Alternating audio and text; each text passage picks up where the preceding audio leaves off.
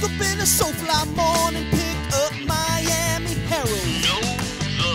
Marlins traded away the whole team for a bag of balls and a dude named Unell. Then traded him too. Started with Miggy, since then the last go Burley, Johnson, and Reyes. At least they got rid of Bell. Read the roster now, I don't recognize a single name, so I gotta ask, man, who are you? No, seriously, who are these guys? Adonier Echeverria, did I pronounce that right? Oh man, what am I gonna do with my Reyes jersey?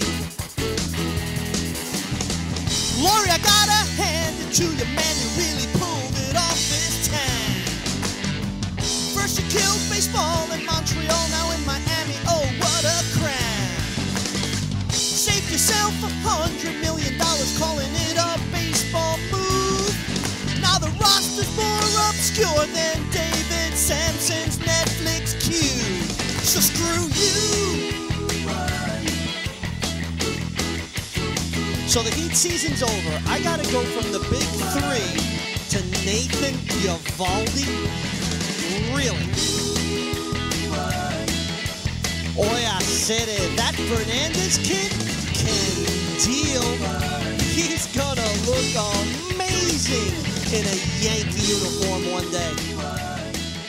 When it happened in Montreal, we should have seen it coming. It was a dead giveaway. Dead.